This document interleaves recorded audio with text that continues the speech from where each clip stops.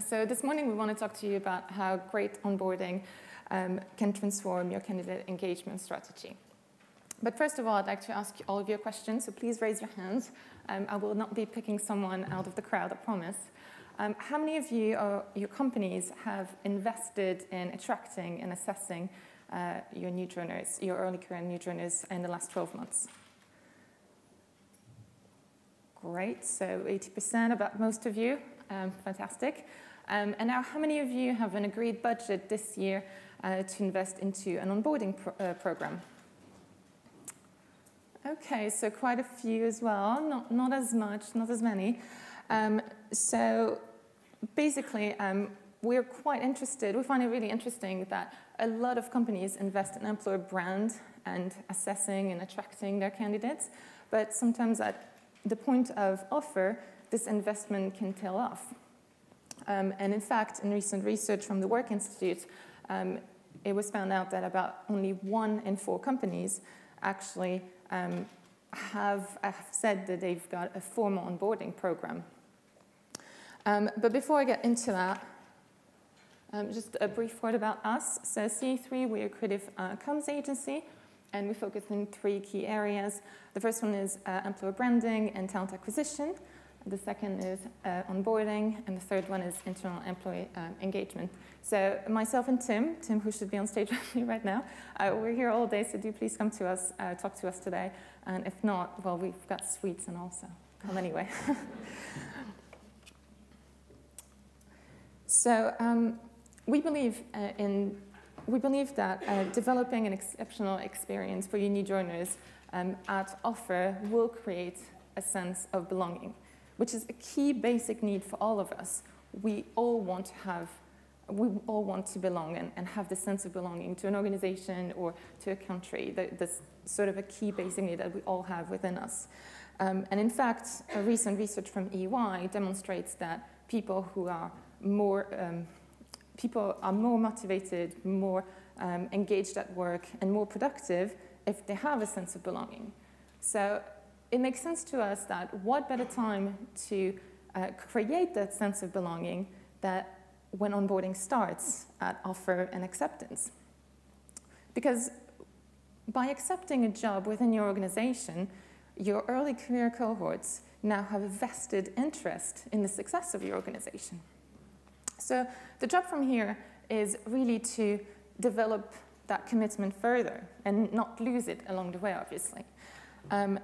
So now for your early careers, the transition between education and work is a critical period for them. So how do organizations support their early careers through that? Well, we believe that there are 3 key areas that you should be focusing on.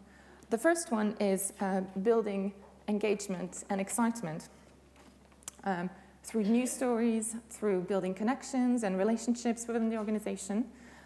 The second one is to focus on workplace skills, development, and really making it relevant to them. And the third one is supporting them through their life transition. So why do we do this? Why is it all worth it? So I'm conscious you may not be able to see this really well, but you'll be able to access the slides later on, or you can take a picture now if you'd like. Those stats actually, just as I said previously with the EY research, they just really underline the fact that delivering an exceptional experience to your new joiners actually will support improvements in productivity and levels of engagement. And now I'm just going to pass over to Jenny, who's going to talk to you about the RBS experience. Yeah, thank you. So yeah, hi, my name's Jenny Steele. I work in the attraction and recruitment team at RBS, and we recruit probably about 500 interns and grads each year. So I'm going to tell you a little bit about our story and the help that we've had from Anne and the team at CA3. So I'm pretty sure if I asked all of you in the room, you'd all say, yep, candidate experience is absolutely what we do. And that is absolutely true of everybody at RBS as well. In fact, if you speak to any member of the team, they'll tell you how seriously we take it, from the first interaction that we have out on campus, through our selection process, and on our digital channels as well, which are always full of content to either attract or stimulate the conversation between people that haven't heard of our RBS brand before. We've had an uplift of over 20% in applications this year, currently at a whopping 35,000. So we've got a lot of interactions and we need to impress at every point. We've really simplified our process and added some helpful information to our website, which is jobs.rbs.com, if anybody wants to have a squiz, so that you can see the expectations that we set and try and help people understand and manage the expectations right from the get-go. I guess what candidates want from us is always changing, so we need to make sure that we're evolving too. With candidates having even more choice and campuses getting ever busier with recruiters vying for the best graduates, how do we keep our candidates engaged once we have got them through our selection process? And that's really important for us. And also we have a big challenge on our hands because a lot of the programs that we recruit into are out with London, which is pretty much where every graduate I speak to seems to want to go. So for us, that means we have to provide opportunities for our incoming interns and grads to interact with us, the work and the people before they join, and make sure that our new colleagues are engaged from the moment they accept a job offer so that they can hit the ground running when they join us. We want them to feel like they're part of the family well before day one, and that sense of community we feel is really crucial. So as I said, what do? Well, we keep candidates informed throughout the selection process. We know our grads and interns want feedback as quickly as we can, and on the whole, we'll provide feedback within 48 hours. We issue our contracts and call candidates to check they've received them and to answer any questions. And this year, we've moved to doing that online so that candidates can simply accept the offer without that challenge of a paper-based contract being sent out to your term time address or your home address or getting lost. And that's really important for us. It also helps us through that pre-employment screening process too. We also invite our new grads to social events before they start. And we have a kind of, I guess, employee-led network, if you like. We have graduate council that supports us with our engagement. So actually, our incoming grads and interns are currently speaking to our cohort already. And they are the guys that organise the events and publish the newsletters. But I am here to talk a little bit about the technology that we use as well. And we give our interns and grads access to our onboarding portal, which tells them a lot of information that they need to know. And there is some kind of basic stuff around travel and accommodation as we get closer to induction. But we've really developed that over the last few years of working with CA3 and using some of their ideas and our ideas combined to make it an even better and stronger tool that will really help us keep those candidates engaged. The portal, as I said, allows us to communicate with all our grads and interns at the same time and reduces the volume of admin. And again, if I'm speaking to anybody who does similar jobs to me or my team, you will know just the volume of queries that you can get in. That's a massive time saver for us. And it also minimises the risk of any of our candidates not getting the information or our grads and interns getting the information. We've got some really helpful checklists on there that provide the information that people need when they need it. So they're not, again, having to answer queries or look for emails that might go into spam mailboxes. And having everything in that one place helps keep, I guess, folk engaged with our brand and who RBS are because they can see all that information. What else have we got on there? I guess we've got loads of information about the programs, the business areas that they're joining, and there's a network as well established so that they can find out who's joining at the same time. Two of the biggest improvements that we've made just in the last 12 months have been the start of the use of our social wall.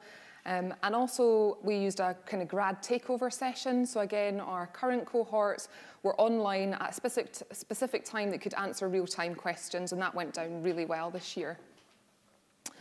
Graduates used that social wall. We were a bit worried about what they might post, if I'm honest with you, but they've self-regulated and we've not had to go in and delete any of the posts. And they really used that really well to network with each other in the programmes and also for locations. So we'll recruit into our hubs in Edinburgh, London, Manchester, Birmingham, Bristol, and Belfast and Dublin. So it really, really helps pull together that sense of connection. And as I said, the grad takeover went really well. I was actually at an ISE event the other week and speaking to students, and they were like, we're fed up talking to bots. We want to talk to people. We want to have those personal connections. And that tool really allowed us to do that really well. And we'd like to do more of that this year when we open up in the next actual week, I think. So the portal, as I said, is a perfect way to keep the communication going between us and our new colleagues during the months between offer and start. Again, just to give you another snapshot of what the portal includes, it's got welcome videos, it's got links to our social media channels, it's got business-specific information that the grads seem to thrive on knowing before they start, so even down to structure charts. Contact details about their line managers and buddies, and when they'll be in touch, and location-specific information, which is really crucial if you're moving to a new city. And as I said, as we approach kind of induction agendas, and there'll be information about travel arrangements and practical stuff people need to know as well. Grads and interns can also update information on their own profiles, just as they would on other social media, and they can post pictures so that people can actually find out a little bit about who they are as well. And we've already started populating the portal with information about the programme team, who they'll meet and interact with once they join. We're building more video content because, again, all the research and all the feedback that we get is that people want to see more videos. So we've got some short snapshot videos that we use internally and that people can find out a little bit more about RBS. The idea being that if we can personalise the content and build authentic engagement, then we really develop that psychological contract and not just the legally binding contracts. I knew I'd forget to flick through the slides, but this is more or less everything that I've said. So lastly, I just wanted to tell you about kind of a new development for this year, which kind of touches on what Anne mentioned around the development piece. We want our grads and interns to know that development is key to us and to their, I guess, what they'll get from us at RBS, and that starts even before day one. So we're going to help them by building in some bite-sized learning sessions so that they can dip into really practical stuff that we know that they'll benefit from, but they can do it when they want. So the content will include things like presentation skills, networking, influencing, but there'll also be some stuff in there around general well-being and mindfulness, which is actually something that RBS takes pretty seriously with our Great Place to Work programme. We're also going to build on the pre-work that they're asked to do before they join us. So for our grads, we'll wait until they've finished their exams. We don't want to add any more pressure. But we do get them to do a little bit of pre-work before they come to their induction, so they know that actually, again, this is a job and they're investing their time in it. Again, we feel that if they're investing in us up front, they're less likely to walk away from us. So I guess that slide there kind of shows you a little bit about some of the information that we've got on there, and as you can see, is all branded to RBS, and we've done a huge amount of work actually just on tone of voice, so again, that people get a sense of who we are. And again, just some final examples of some of the infographics that we'll have up there. Picture of my boss, Sandra Beattie, who is the head of early career, and her welcome video, and as I say, some information around the structure charts and programme snapshots. So thank you for our time. I hope that between Anne and myself, you've got a flavour of how important, I guess, onboarding is, what we've done at RBS, which hopefully brings it to life. And Anne and I are really happy to answer any questions just now.